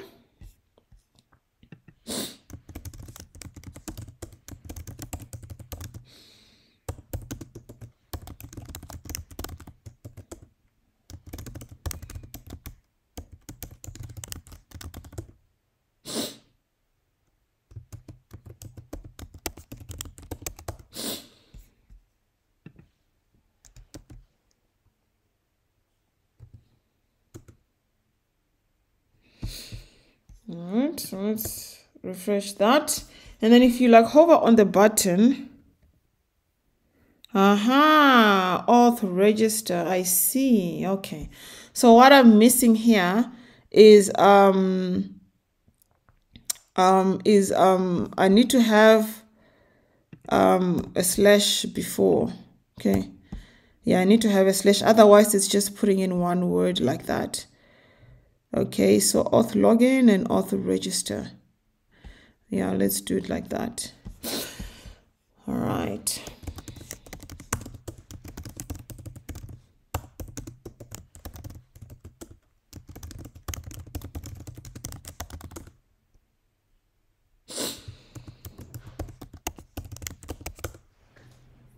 It's just sort of like appending to it as opposed instead of so let's refresh that. And if you now click, if you now hover over there, you can see it says auth register. So technically, if you did that auth login like that, it should take me to the login page. There you go. So this is the login page now. And then if I wanted to see the register page, awesome. So you can see the register is different from the login, and we have, you know, yeah, we're using the same layout and everything. But I see I've got a warning over there, and I just wanted to read what warning. What is this warning? Okay, so this has a root beginning with this, so it doesn't like this. So Django doesn't like this. So maybe what I could do is remove it from here, perhaps, and put it inside of. Where is this? Inside of the settings.py. Where is it? The Karabo urls.py, and put it there like that. Yeah, I think this is how I need to do it. Okay. All right, it'll have the same effect. Okay, so now we now know that our login and our registration pages work. Okay, so we need to now create the Django routes and classes and models for login and for registration. Okay, so Django has got a built-in user model, so we don't have to recreate the model, and I'm not going to be modifying the model either. I'm just going to use it as it is, and I'm going to completely simplify the registration and the login process. Okay, so we're going to go into authorization. So let's just close in all the other folders there, and we're going to go into forms, and we're going to kick in straight from the forms. But let me have a look again at this, at my template, because maybe I might want to do this manually, because sometimes, you know, the templates look so nice that you don't want to use a Django form or even what do you call it, crispy form, because then it just messes up the way the login and registration page looks. And this is the only page in the Django form that I will do manually, the manual form submission route, and not the Django submission way. But let me have a look. First of all, let me just have a quick look at my login page and just see what's there. All right, okay, so you've got an input for password. Okay, so this is the input. All right, so you got the, okay, let's see, let's go to the login, auth login. No, actually, let's just start with the register one. So let's leave the login and let's go to the register. We'll do the registration first. Okay, okay, so you've got a label for email, username. So where does it say username? Let's find that. Okay, username.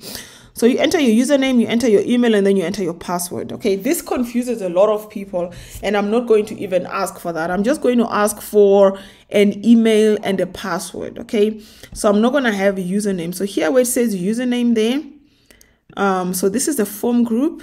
All right, actually let me do this so I can read this better. Okay, because this is a mission to read like that. Can barely read this. I want to see the classes, and I want to see all of these other things, autofocus. All right, let me see that. All right, so you've got the form. It's a form control class. It doesn't have any fancy classes in there. And then you've got margin bottom 3 inside of the what you call the, you know, the form group. So this is a form group over here. All right, that's a form group, and then that's a form group. All right, and then you've got password toggle. This is a different class. So this form group has got a different class. So maybe I might want to do this manually after all. Okay, and then let me just make some space over here and see what this form looks like. Okay, it's not always good practice to do forms manually, but sometimes it's a sacrifice you have to make for, you know, being able to stick to keep your design the way you want it. Okay, so so let's see. So you definitely have a username, email, and password entry. So you get a username, email, and password. All right, and then you've got a you know, I agree to the privacy policy and terms, which is going to be like a tick box, which must be required. So we need to sort of have this input. I agree to this. This is an input and terms, and we're gonna definitely have to add in here that this is required, which means that somebody has to fill this in before they you know, like they have to agree before they can continue. Otherwise, we don't allow them to continue. They have to accept the terms and conditions, and the label is underneath. All right, perfect. And then you've got the button that says button primary sign up, and then this button is going to have to be a type submit. All right, and then we just have to make sure that all of this is inside of a form. Okay, and then I don't need an ID because I'm doing this differently, and I definitely don't have an action. I'm just going to put the action as blank like that, and then it's going to be a post. All right, and then yeah, okay, so I think we'll do this form manually. We'll do this manually. All right, so let's get started with doing this form manually. Right, okay, so where do we get started? You have to import, like I said, Django has a built-in user model already, so we don't need to create a new model, and we're not gonna modify the existing model.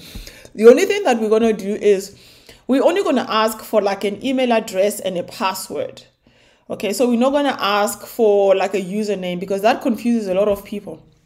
So over here in the registration page where it's asking for a username there, I'm just going to delete that.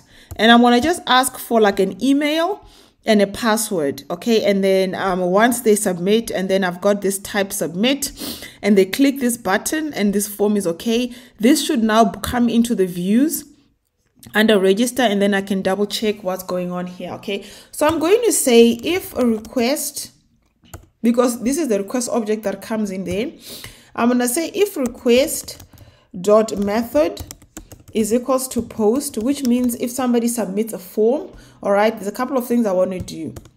All right, so if the request dot method is equals to post, I'm going to try and say, let's get the username that was submitted. All right, is that what we called it here? I think we called it email, and the name is email. Okay, so there's email, the name is email here, and the name is password here. All right. So let's say username is equals to request dot post.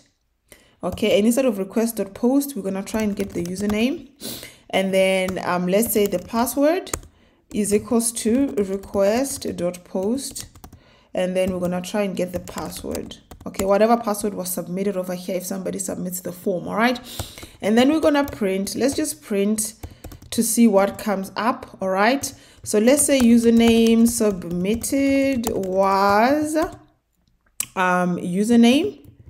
All right, username, and that's okay.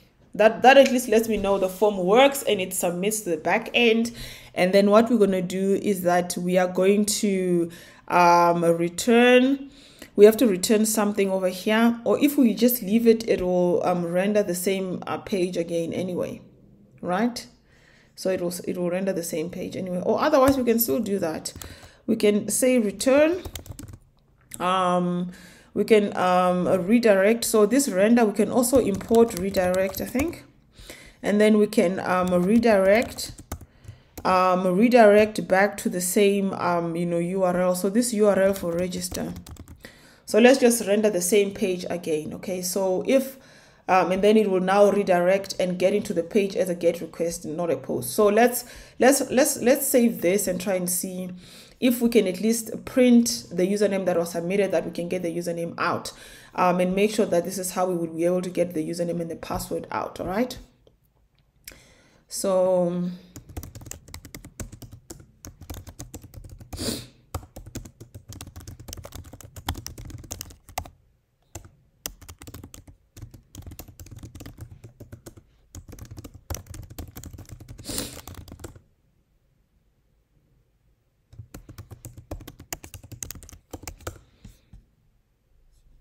okay.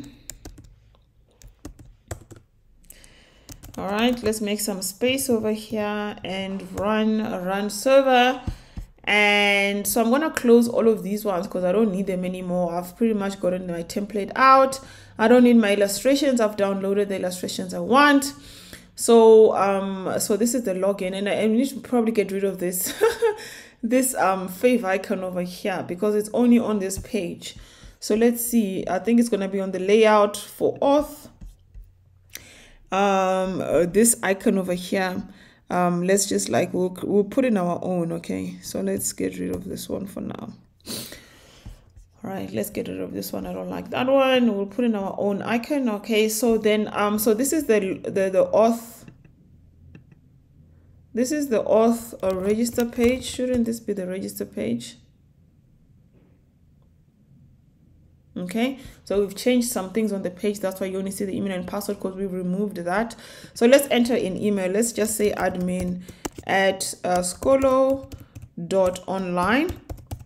All right, and remember, we've also made this to be required, so we can also check that will be whatever. So let's put in any password, right, and not click that and try to submit.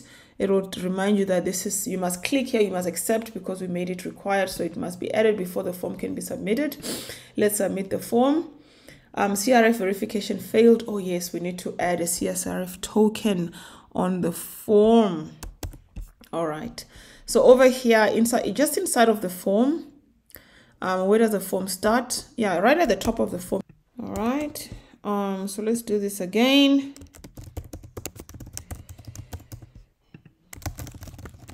All right, let's agree. Let's sign up.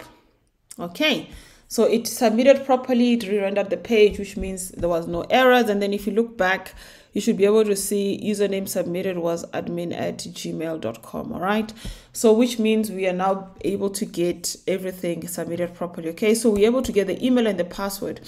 So what I wanted to do is, when somebody's registering, generally you want to submit the password twice so that you can compare the passwords, the two passwords, to make sure that they've entered the password correctly. So what we will do here for password, over here, this password toggle, I'm going to replicate this. All right. I'm going to replicate this, and then I'm going to call this. So instead of password, I'm going to say password again, the second time around. And then this ID password. The second one, I'm going to call it password 2. And this I'm going to call it password 1.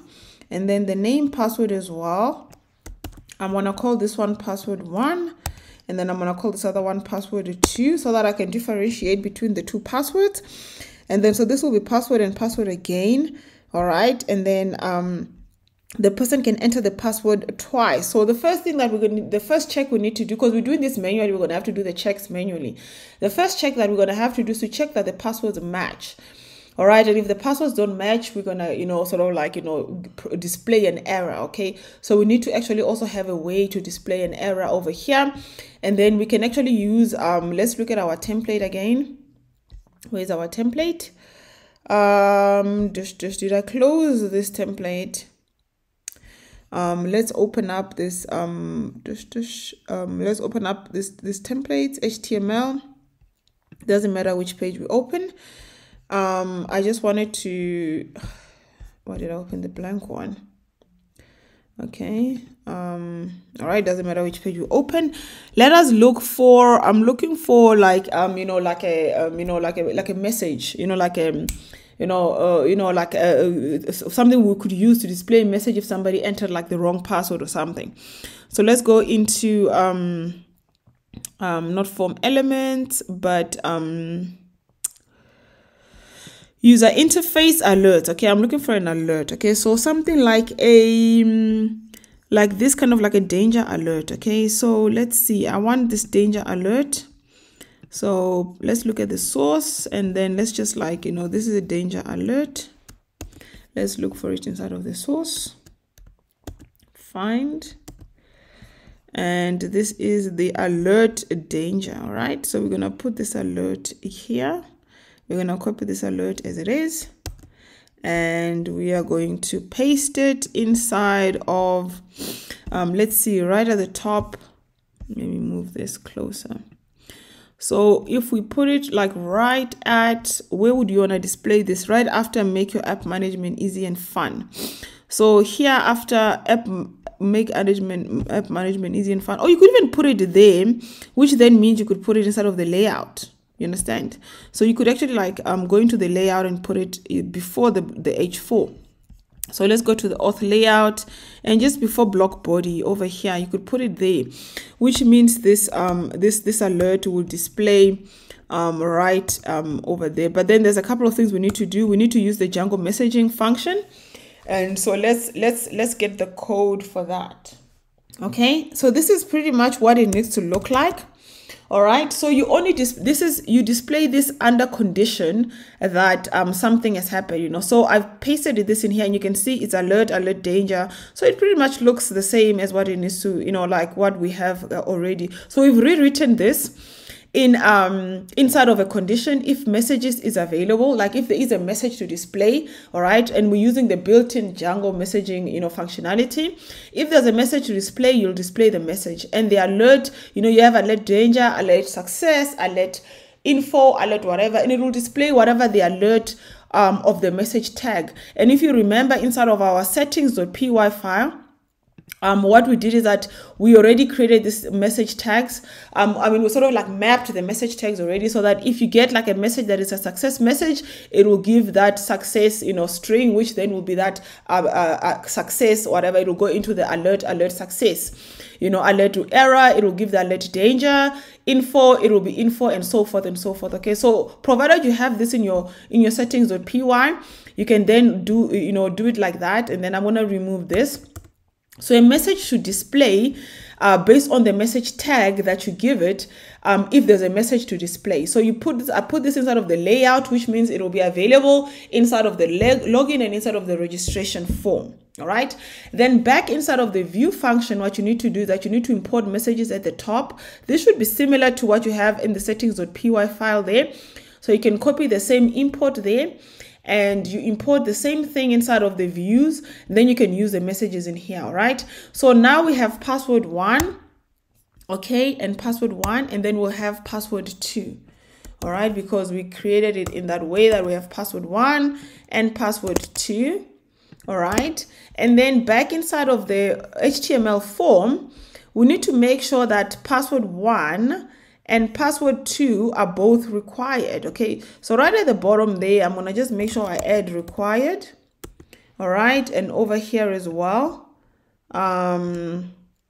required.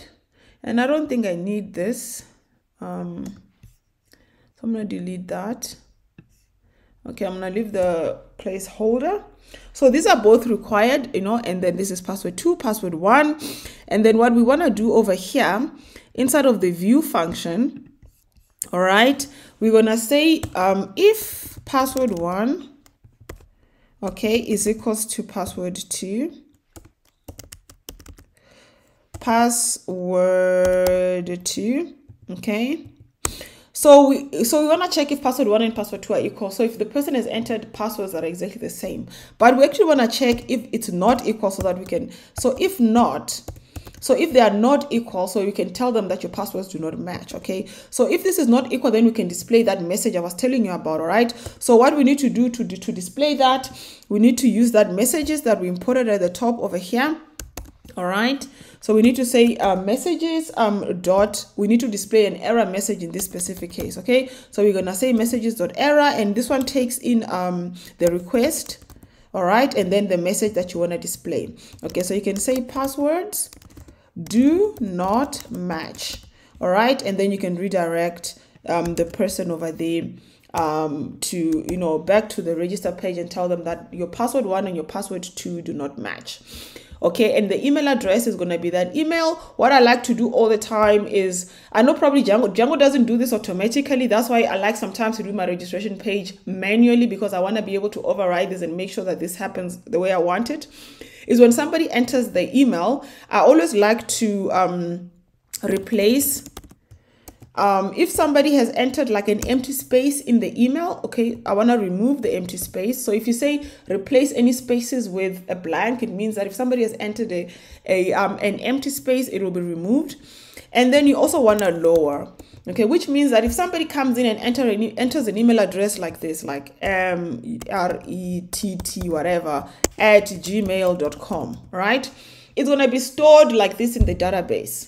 And what I've found from experience is that people, I don't know why they would do this, but people will register with this email address, and then when they log in, they will do this, and then it will not match. Like it will not, like, when Django compares these two email addresses, this email address, right? So this email address and that email address, if you had used an uppercase and like that, they won't match. And for some reason, when you do the normal registration for, whatever, under the username, and somebody has entered this, you're going to have a problem. And then the person's like, oh, I can't log into my account. So what I normally do is, from the beginning, when I store it in the database, I make sure that I lower everything. Okay, I lower everything into the database and store it as a lowercase, because if this is your email address with uppercase, I know if I send you an email, even if I lowercase it, the email will go through technically. But in the database, when you compare email addresses like that, it will not find that user. Okay, so the first thing that you want to check is that we want to make sure that we lower everything. All right. And then the next thing that we want to check as well, before we create a new user account, we want to make sure that that user account does not already exist in the database. Okay. So the next check that we want to do is that the user does not already exist. Otherwise, it will throw an error anyway, and we're going to catch that error before it's thrown. Okay. So we're going to check if, so we're going to use that user class at the top. Okay. User.objects, right? A dot filter. We're going to filter a user with the username that's equals to this email address that was entered. In fact, we can just use email. Doesn't matter because we're going to use both the email and the username. So we're going to check inside of our database if we have a user with this email address, all right? This email address, if that user already exists. So you're going to do all of this and you're going to say exists. All right. So if this user exists, you want to again tell them that, hey, this user already exists. Please use a different email address. Okay. So you're going to say a user with the email address already exists. Please use a different one, a different email. Okay, and then we're just going to format the email, right? So we're going to tell them, okay, a user with that email address already exists. Please use a different user, So these are the kind of checks we want to look for when somebody is registering. We check that the passwords match. We check that that user does not already exist. And then if we are happy that the user doesn't exist and the passwords match, because the user would have been returned here and would have been returned there. If we are happy with that, we can then create a new user profile and log in that user. Okay. So how we're going to do that is we're going to say, so if we've passed all of these and that we're happy, then we can create the user. We can say user.objects. All right. And we don't use create. Okay. We use create user because if you're adding any other object in the database, you could just say create. But for the user, we have to use the create user function so that it stores the database in a the password in a hashed format. Then you can create a new user. And then what I'm going to do here, I'm going to say the email address is equals to the email address. And I'm going to say the username is equals to the email address.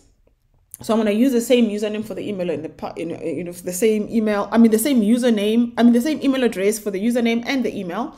And then I'm going to say the password is equals to password 1. I don't know, password 1 or password 2. It doesn't matter because at this stage we would have checked that they are the same. Okay. So I'm going to say a new user is equals to this. All right. We're going to create this new user and then we're going to save this new user, which I don't think is necessary, but let's save it anyway. It's just a habit. And then after we've created this new user, then we're going to log them in. Okay. So we're going to say auth.login. All right. We're going to say auth.login. We're going to log in the request. It takes in a request and the user that you want to log in. All right. And then after this, we can then redirect to a different page. So we can just say return, redirect. Let's redirect to the home page, right? But then how do we know that you're logged in? Okay, because technically at this stage, we would want to redirect to your dashboard or whatever, And remember, I think in our settings, we do have that option. I think I don't know if we still have it. Let me just double check it. In our settings that we have the login URL. The redirect, yeah, you see the login redirect. So once someone logs in, it's going to try and redirect them in there. Actually, it only redirects them in there if you put in like a decorator in a function that does this. But let me just disable this for now. And because I don't have the dashboard route done and I want to play around with the decorators anyway. So now we're going to redirect this person to the home page. But when they go to the home page, they won't see anything. You won't see anything. How do you know that you're logged in? So what I'm going to do is that inside of my home page, I'm just going to create something that shows you that you're logged in. Okay. So I'm going to go and so let's see, where's our landing layout? And then this register button. Okay. So this register button, This is the kind of button that on the home page, if somebody is not logged in, you want to show this button, and then when they're logged in, you want to show maybe the dashboard, so they can go to the dashboard and they can, they can whatever start working. So I'm going to use a conditional display over here and say if the user is logged in. So a conditional display that checks if the user is currently logged in, and you can do that very easily in Django by using the user is authenticated sort of check, okay? And the user is a universal variable that is always available on all the templates. You don't have to specifically send it into the context. It's always there. So you can just access it as user, the current user that's currently right now in the thing. So you can check if user is authenticated. Okay, so you can, what is that? If user is authenticated, like that. So this will prove true if the user is logged in. All right, so if the user is logged in, you actually don't want to display the register page. You want to display them, you want to be able to have them navigate to the dashboard. All right, so you want them to be able to navigate to the dashboard, to the dashboard, whatever. If they are not logged in, all right, if they are not logged in, then you can display the button that says login or whatever. All right, and then you can do end if in there. So this is conditional displays. It will display this button or that button based on the condition that you're giving it. So you can end if in here. So if this condition is satisfied and the user is authenticated, it will display the dashboard. And you can even change colors, maybe like have button primary, have button info there, a different button, it's up to you. And then if the user is authenticated, they only see the dashboard. If they're not authenticated, they see the register button. Okay, so this will be a nice way for us to also check between ourselves that the login actually worked, right? And we'll also check in the database to make sure that that user was created anyway. All right, so if we go to the views, right, so we've done all of this. Let's hope there's no like major glaring errors. Let's test this out. We're gonna first of all test if it's really comparing the passwords properly.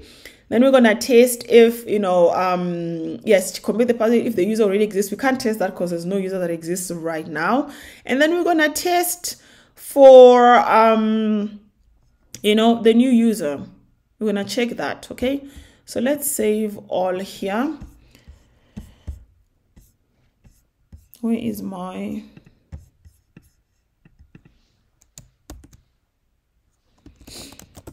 all right, let's push this first.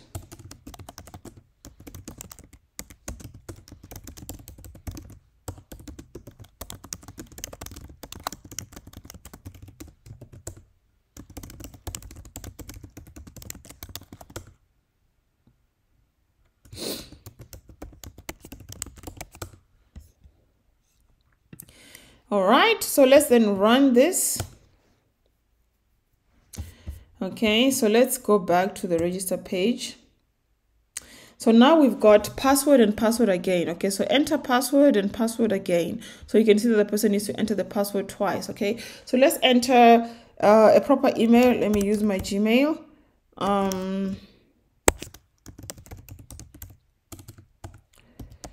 .com, and then let's enter a password, any password, and then we're going to enter another one which doesn't match that password. Okay, and then agree to the terms, and let's see what happens. There you go.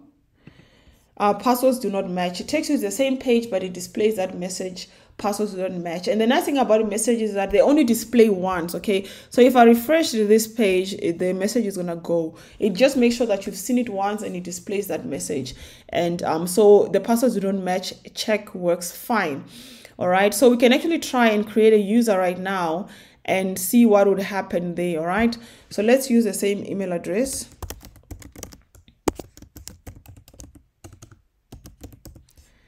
Okay, let's try and create a user there, like password. Okay, let's use the same password.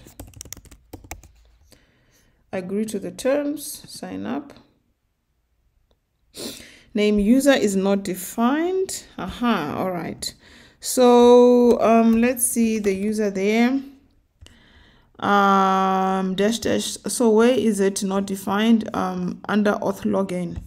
All right, so I'm already here under auth login. Okay, so because I called this new user, all right, and then I'll call this user. That's okay, but that means that actually the user should be created. All right, so the user, so by the time you get here and you've reached this error, the user should be created. And if we check our database, we should actually see this user in the database. So let's find a way to check our database. We're going to stop this, and we're gonna try and log in as a super user to check the admin panel. Okay, I'm logged in. Let's just have a look what's going on here. Let's look under the users. I think I've got like 2 super users because I had a super user. So this one was the first one I created. So let's delete this one, the second one. Something is not right with this one. So let's delete this one. Yes, I'm sure. And then I'm going to be left with that one. So this is the one I just created now. This mercedes@gmail.com is a user I just created now. So you see that the user creation process worked fine. I'm going to delete this user anyway. I'm going to delete this user. I'm going to say go. All right. And then yes, I'm sure I want to delete this user. And then I'm going to be left with just this one admin super user. Then I'm going to log out of here. And then we're going to go back to auth register. All right. And let's just double check first of all, before we go to auth register, if we check the home page, okay, so I need to put in here if, all right, if, okay, so let's run this again.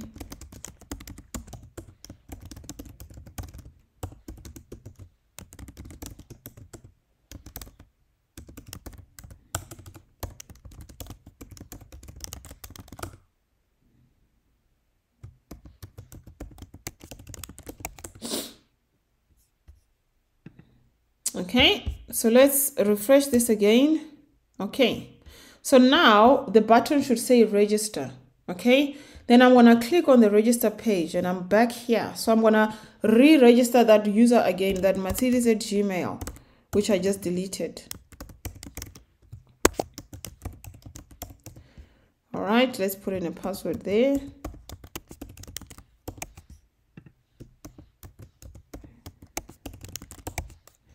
All right, let's agree and let's sign up.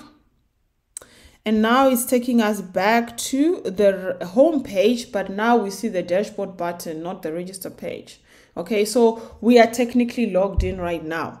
All right, and if we went into our admin page, all right, if we went into our admin page like that, you will see, okay, I can't, because I'm not a staff, I'm not like super user, I can't log in with that, whatever I just created. So I have to log in again with my super user, okay, which is admin.scholar.online.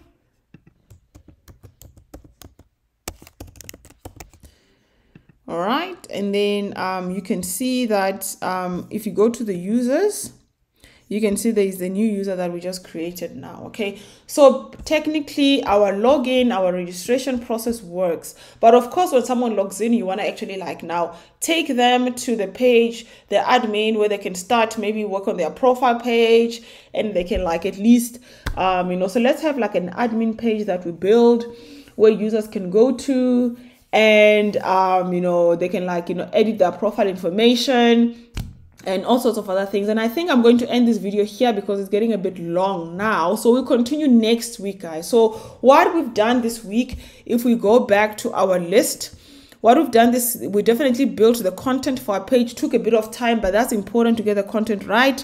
We got illustrations for the project and we did the authentication flow. It's not complete, but we are halfway there. All right, so what we're going to do next week is that when a user logs in, we need to route them into the dashboard. So we're going to create a dashboard page and maybe a profile page, a user profile page, where they can edit their username, their name, first name, surname, email address, whatever, settings, you know. So we're going to have a settings page that looks like this. So if you look at our template there, we're gonna have like an account settings. No, let's see. yeah, account settings. So we're going to create a profile page like this, you know, so people can like enter their profile information, and this will be like the dashboard. Okay, so when someone logs in, it's going to take them to this page. So then on this page, they can like edit their information. Then after that, we're going to sort of have all the different use cases on the menu like this. So we'll have use case number 1, blog writing, use case number 2, content generation, whatever the use cases is, we're going to have them like on the menu like this. And when they click on it, it takes them to that use case, and then they can start doing whatever it is they start doing. Okay. And so forth. And maybe we'll have something here like payments, you know, so they can see already that they are on the free account. And then if they want to like upgrade to whatever, you know, we can do payment processing, but I won't cover payment processing on the free YouTube video. I'm going to add that to the videos that I'm going to have on my website that you have to pay for to understand how payment processing works. But at least I'll show you how to then, you know, if someone was on the free, whatever, and they registered on the free trial, and we're going to be able to track as they use. So we'll already start working on the use cases. And then we're going to be measuring how many words they are using. And when they reach that 3,000 limit of words, then we're going to say, oops, you know, you've reached the limit.